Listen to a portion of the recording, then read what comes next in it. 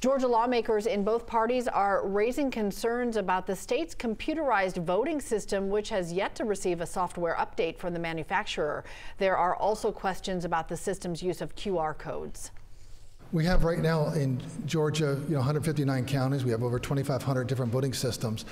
You also have all the different voting machines. So you're talking about, major change and just a time frame. We're already in the election cycle of 2024. Republicans have introduced legislation to eliminate QR codes because it depends on technology to read them. Secretary of State Brad Raffensperger says his office is already preparing 2024 ballots based on new maps. Raffensperger did say, though, he would support efforts to reprogram voting machines and eliminate QR codes, but not until after the presidential election is over in November.